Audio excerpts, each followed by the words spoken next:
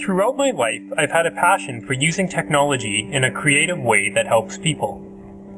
So when I heard about the work going on in rehabilitation robots here at the Telerobotic and Biorobotic Systems Group at the U of A, that really captured my attention for graduate studies. Every year there are 50,000 incidents of stroke in Canada, and currently there are 200,000 stroke survivors in Canada.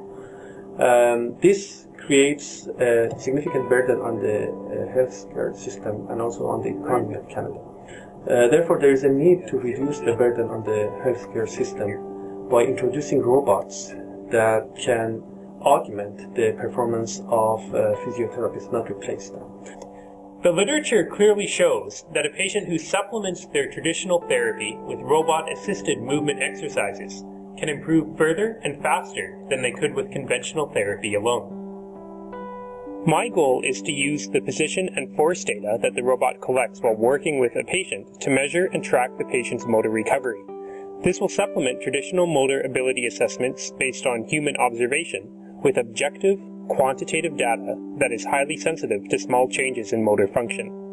Thus far, our efforts have focused on developing robot control systems and designing and building the sensors necessary for data collection. We have some promising preliminary results on using the robot to measure the mechanical properties of a spring array which simulates a stiff human arm. So the question now becomes, how do we map those techniques to the more complex system of the actual human arm? We've also developed a system to use the robot as a specialized computer mouse for individuals with involuntary muscle tremor due to a pathology such as Parkinson's disease. Our solution has been to have the individual use the robot as their computer mouse, and then programming into the robot some novel adaptive filters which can distinguish their desired voluntary motion from the involuntary tremor movements that are superimposed on top of it.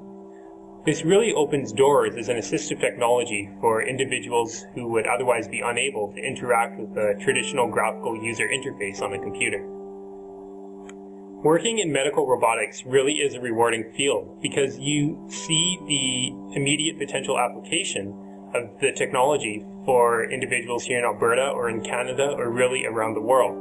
And that is a great motivation to work hard in your research.